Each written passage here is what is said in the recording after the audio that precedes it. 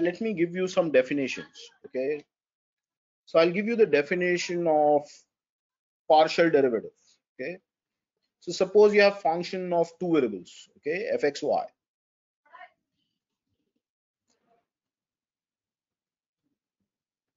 Okay, so what is del f by del x? So del f but is exactly like derivative. It's just that now what you're doing is this: you are holding y fixed and you're just finding the derivative with respect to x. Okay, that's all that you're doing. Okay, so you're treating y as if it's a constant. Okay, and then just differentiating this with respect to x. That's del f by del x. Is that clear to everyone? Okay, just this is just the derivative. Okay, so if you want to write it formally, you can write it like this: limit as h goes to 0. Okay, f of x plus h, okay, y minus fxy, okay, divided by h. Okay, so that's del f by del x. Okay, evaluated at xy. Is that clear to everyone? Yes or no? Okay, that's the definition of derivative, but you're holding y fixed. That's why I'm just keeping this value exactly the same. Okay, similarly you can define the partial derivative del f by del y as limit as h goes to 0. Okay, f of x comma y plus h minus fxy upon h. Okay, now can you tell me if u is equal to xy, what is del u by del x? What is del u by del x? Y. Very good. And what is del u by del y? X. X. Very good. Okay, that's it. I mean, just treat this as if it's a constant and just find the derivative with respect to the other variable. Okay, that's it. That's so if let's say this u is a utility function, this is known as the marginal utility of x, and this is known as the marginal utility of y. Okay, so it turns out that the slope of the indifference curve has some connection with this. Okay, so let me give you that connection as well. Okay, so suppose you have this utility function uxy. Okay, and then what we can do is, if we just consider the indifference curve. So indifference curve has this equation, right? That the set of all points that gives you the same level of satisfaction. So you can set the level of satisfaction to some constant mu. Okay, and then what you can do is you can just do the derivative. Okay, so you can just write it like this: del u by del x plus del u by del y into dy by dx, right, equal to 0, right? I mean, that's how we remember. That's how we used to do the derivative, implicit differentiation, uh, the differentiation of an implicit function. That's exactly what it is. So if you just write it like this, you're going to get dy by dx is equal to minus del u by del x upon del u by del y. Okay, and if you take its absolute value, you'll get rid of this. Okay, this is known as the marginal rate of substitution, because that's the absolute value of the slope, right? Marginal. So this is another way of figuring out marginal rate of substitution. And if you see in the numerator, you have marginal utility of x. Okay, so you can call this mux. Okay, in the denominator, you have marginal utility of y. Okay, this is known as muy, as I've just told you. Okay, so this is the connection between MRS and the marginal utilities, okay, associated with x and y. Okay, so is that clear to everyone?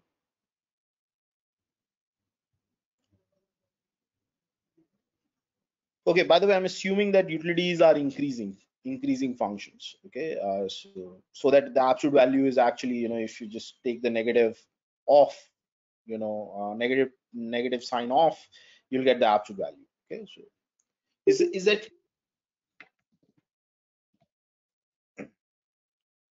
is that fine?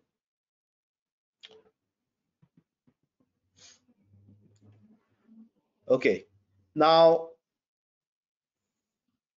if you remember, for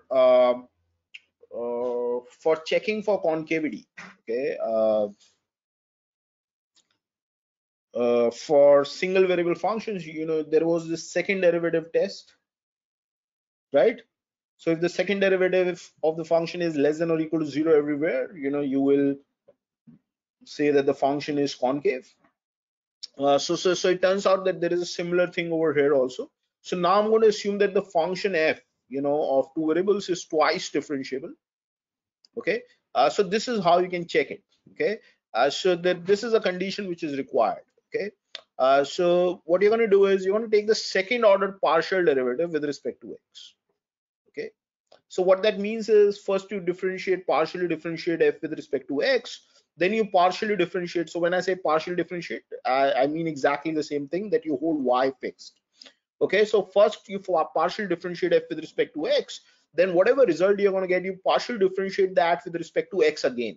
Okay, so del 2f by del x2, this is the second order partial derivative of f with respect to x, and this should be less than or equal to 0. Is that okay for concavity? Now this alone is not enough.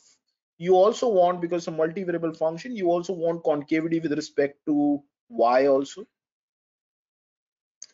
Okay, and you also want one more condition, that because changing x also changes del f by del y. Similarly, changing y also changes del f by del x. So you want that this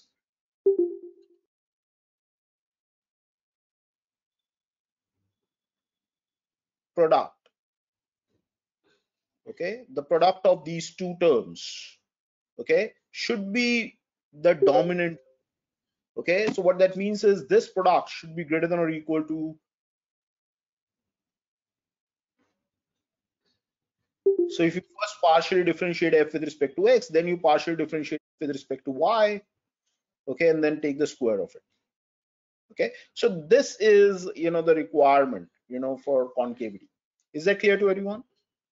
Okay, so this is just identical to what you had for first function of one variable. Okay, but we also have this additional requirement, just to make sure that when x changes, the derivative of f with respect to y doesn't change too fast. Okay, because then there is a possibility that the function may not remain concave. Okay, so this is these are the requirements. Is that clear to everyone?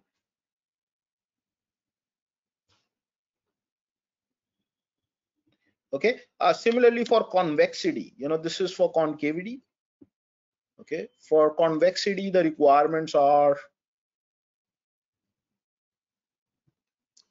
del 2f del x2 is greater than or equal to 0, del 2f del y2 is greater than or equal to 0. Okay, exactly the same way as we had for one variable function. Okay, and then you also, again, the same thing, this product should dominate this one. Okay, so that the function is indeed convex. Okay.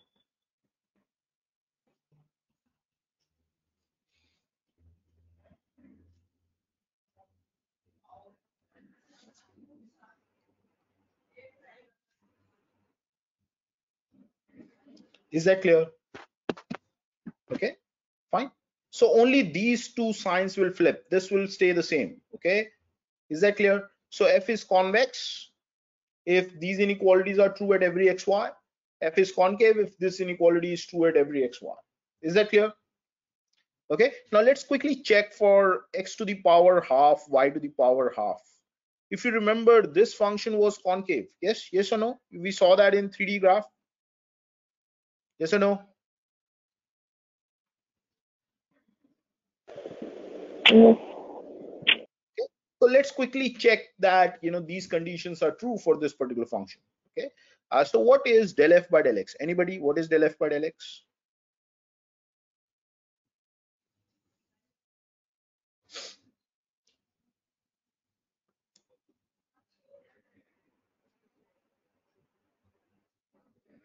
What is del f by del x?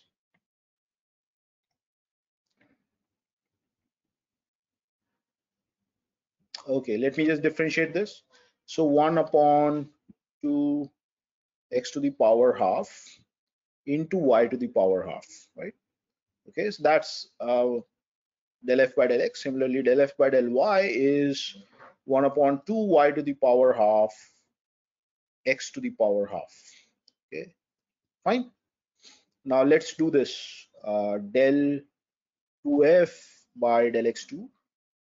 Okay, so if you look at this term, well, let's differentiate this again. Okay, so what are we going to get? Well, this is x to the power minus half. So, so you're going to get what? Minus 1 by 4. Okay, and then x to the power 3 by 2, right? Just check this.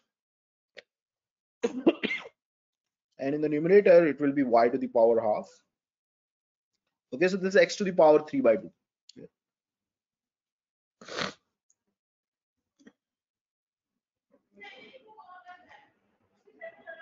Okay, and this is del 2f by del y2, which is also symmetric. So 1 minus 1 by 4, x to the power half, y to the power 3 by 2.